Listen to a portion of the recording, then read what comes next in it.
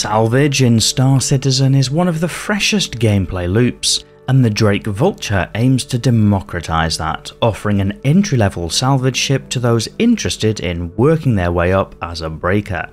Which naturally prompts the question, how does the Vulture perform in-game? I'm Forrester, and in this video we'll explore the answer to that question by reviewing the currently flyable Drake Vulture, which is described on the Star Citizen website as a light salvage ship. If you've seen other reviews on this channel, then you probably know what to expect, with this video following the usual format.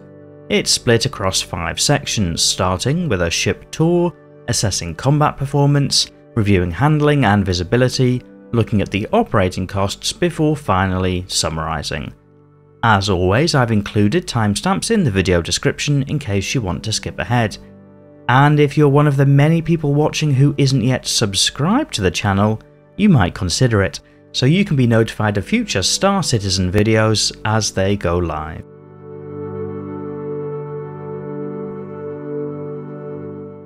And starting the tour for the Vulture, we enter from the rear of the ship. On either side there's a button which deploys the ramp which takes you into the rear cargo bay.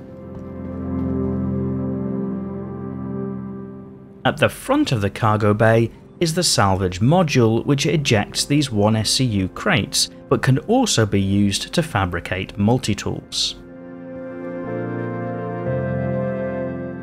On the sides are some component access,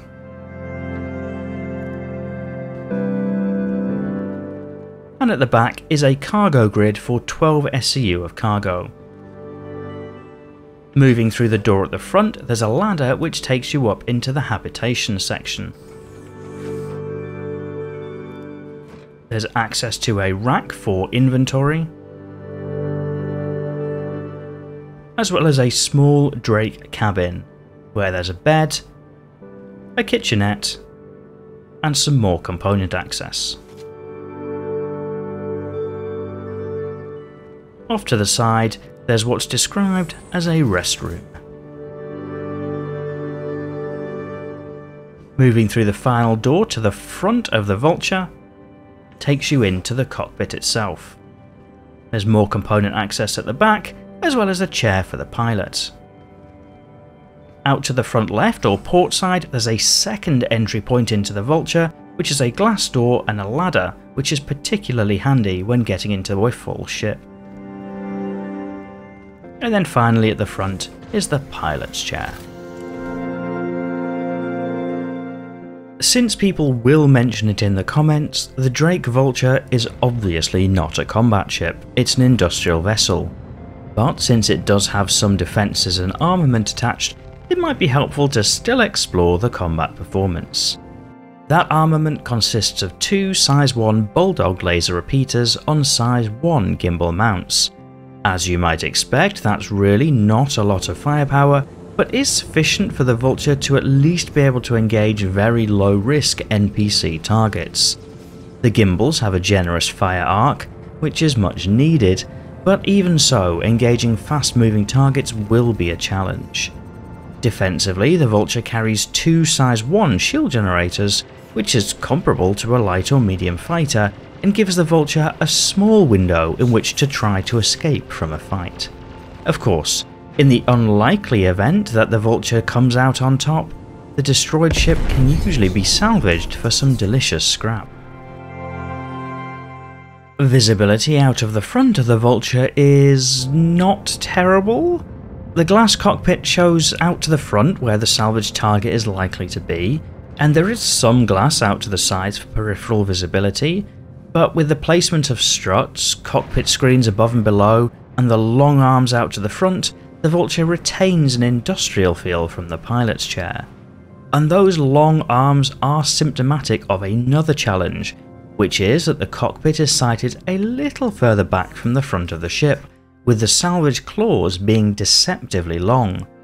That makes it quite easy for an inexperienced pilot to nudge the front of the ship against an obstacle, or even worse, the salvage target, throwing it into a spin.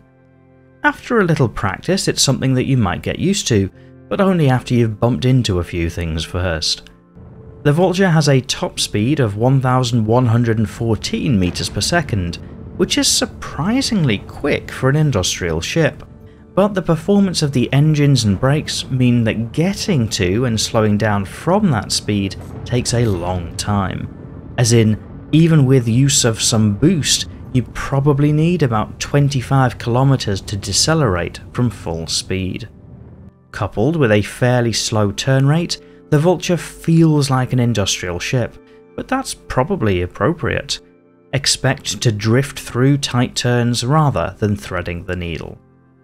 The stock quantum drive is very slow, especially if you need to travel long distances, and at least within Stanton, desperately needs swapping out.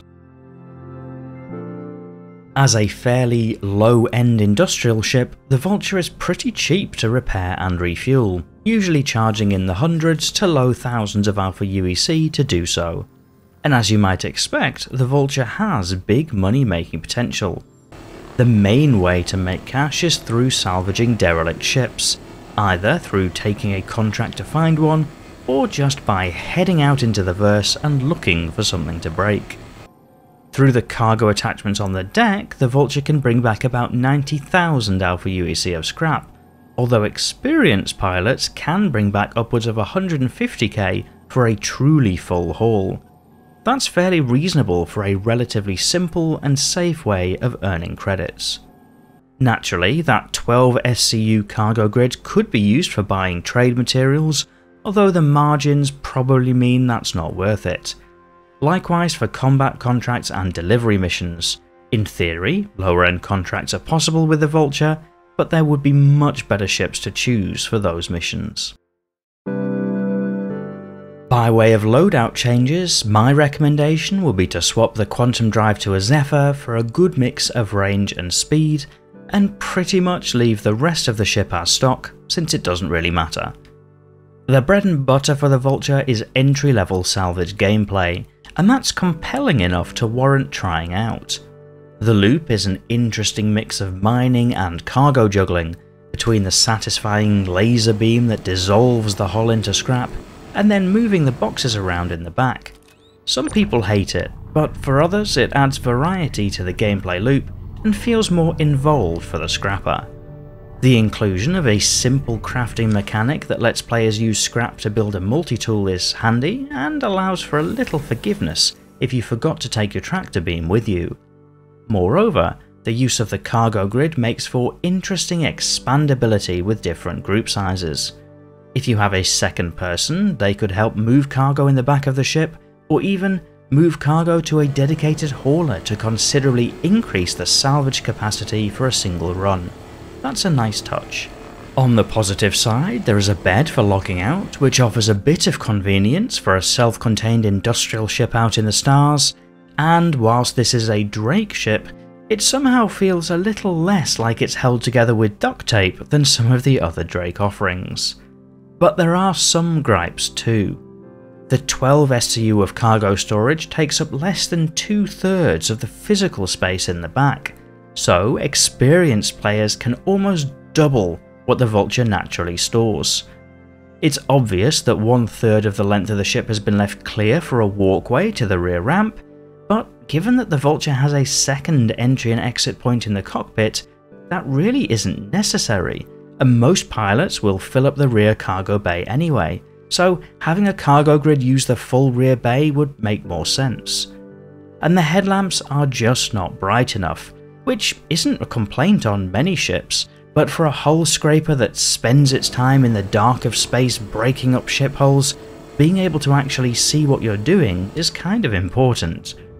Both of those elements could be so easily fixed, which would make for a big quality of life improvement for the Vulture.